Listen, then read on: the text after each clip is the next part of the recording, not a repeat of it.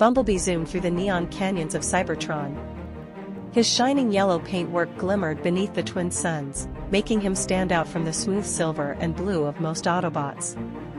He wasn't the greatest or most grounded, but Bumblebee was the quickest scout around.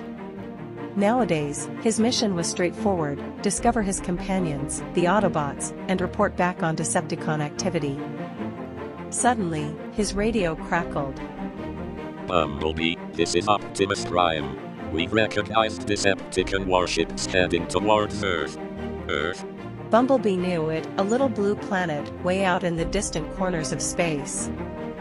Why would the Decepticons be interested in such a place? Reaching the base, he found the scene a mess. Harmed Autobots bumbled around, and Optimus Prime, their shrewd pioneer, stood tall, his confront bleak.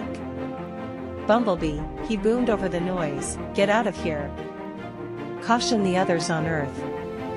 We'll hold them off for as long as we can." Bumblebee didn't need to take off. He needed to battle nearby his companions, but Optimus's range was clear. With an overwhelming heart, he changed. In a streak of yellow light, Bumblebee got to be a smooth Chevrolet Camaro, prepared for a high-speed escape. But clearing out wasn't simple. Decepticon warriors swooped down, lasers impacting at him. Bumblebee evaded and weaved, his motor thundering as he pushed the Camaro to its limits. He scarcely overseen to slip past a bulky Decepticon warship, its gigantic cannons crackling with energy. Just when it appeared like there was no elude, a blinding light wrapped Bumblebee. He felt himself being pulled, extended, squeezed. At that point everything went dark. When Bumblebee stirred, his sensors were overburdened. The disgust noticed interesting, a blend of earth and blooms. He attempted to change, but a shock of torment shot through his body. He was damaged. Struggling, Bumblebee overseen to look out from beneath the destruction. He wasn't on Cybertron any longer. Towering green things, not at all like anything he'd ever seen, influenced around him.